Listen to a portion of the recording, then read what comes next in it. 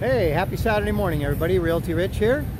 I'm down here at the Pismo Dunes because we spent the night in Grover Beach at Debbie's sister's duplex that they're converting to a little beach getaway for us. Anyway, everybody down here is riding quads and dune buggies and all that fun stuff. Make sure you write a letter to the Coastal Commission telling them don't shut the dunes down, 'cause it's a lot of way for people to get to enjoy the beach.